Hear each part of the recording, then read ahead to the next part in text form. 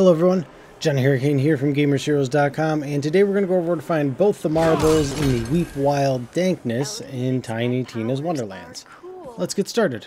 Alright, first one can be found here on the map. I'm right here. This is where you come in at. So you come up this path, all the way up to here, and then jump up top, and then smack it with your melee weapon, and grab the item that pops out. Second one is here on the map. Well, this is where we'll be going anyways. You'll need to progress in the story in this area to unlock that part right there. And then come over here. And there's a vine. You want to climb up this vine. And be careful not to fall. Climb up the vine properly. You can use the mushrooms later. Forget them for now. Jump over here. And the next marble, well, the second marble for the area is right there.